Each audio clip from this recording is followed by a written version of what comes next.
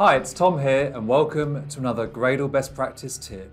And this time I'd like to recommend that you consider running your tests in parallel. And this is great news if you're tired of those really slow tests and you feel like you're spending most of your time waiting for tests to run.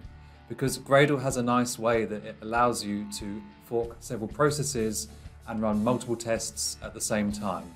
Now it's worth considering that normally unit tests are a good candidate to run in parallel because they should be independent. Sometimes though we have tests that depend on some kind of shared resource like database data. These aren't such good candidates as you could get unexpected behavior. But anyway, in this video you're going to see how to run tests in parallel and you should be able to apply that to your own project to improve your productivity. And right here we've got a simple Gradle project, parallel test example.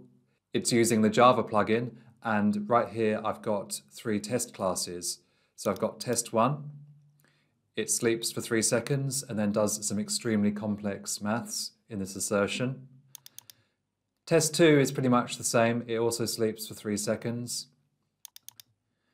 And then in test 3, I'm also sleeping for 3 seconds and pushing the mathematical world forward with this complex division. Anyway, let's try running this test.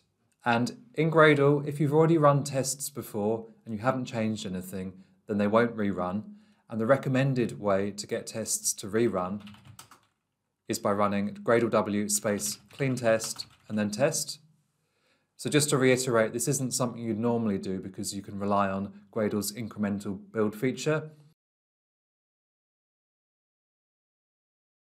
And as expected, these tests are kind of slow. Each one is taking at least 3 seconds, and the total build takes 11 seconds.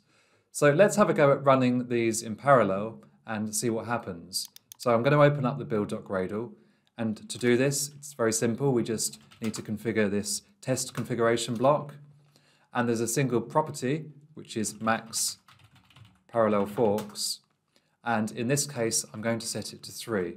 So this is saying that we want Gradle to start 3 different processes for running tests.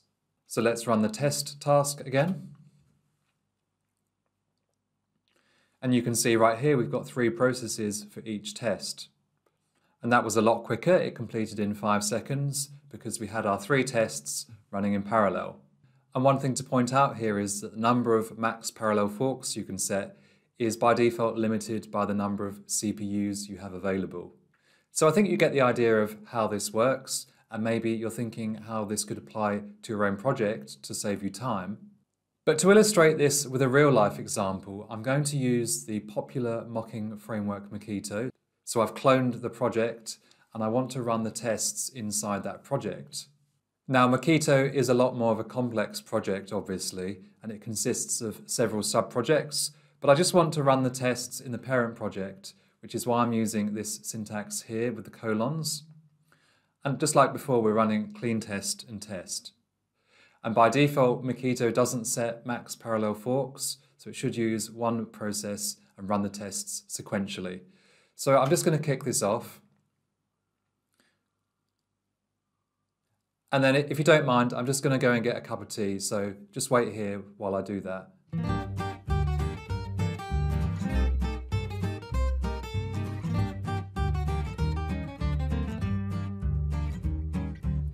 Oh, it's finished already. Sorry about that, you should have said something. Okay, cool, so we can see here that these tests took 1 minute and 23 seconds to run. Not too bad in the grand scheme of things. So what we're going to do now is just edit the build.gradle in a similar way to the simple project. I'm going to configure the test configuration, and I'm going to set the maxParallelForks property once again to 3.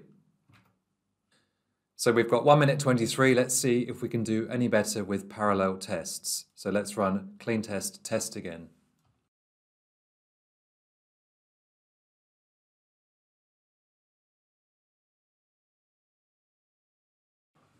Okay, cool, that was quicker. I was just watching that from under my desk. So that's 1 minute 2 seconds, so that's 21 seconds quicker. So let's say maybe about 25% quicker. And I think you'll agree that that's definitely worthwhile to be running tests in parallel like that. So just as a quick recap, you can run tests in parallel by, in your build script, configuring this test block and setting the max parallel forks to 3. And of course, you can play around with this number to see what gives you the best results on your machine or on your target build environment. And hopefully you can come up with something that's going to be optimum for your specific project. And if you'd like to hear more Gradle best practice tips like this, then why not subscribe to my YouTube channel, because I'm doing one tip every day for 30 days and you can catch up with all these videos. Otherwise, I look forward to seeing you in the next Gradle best practice tip.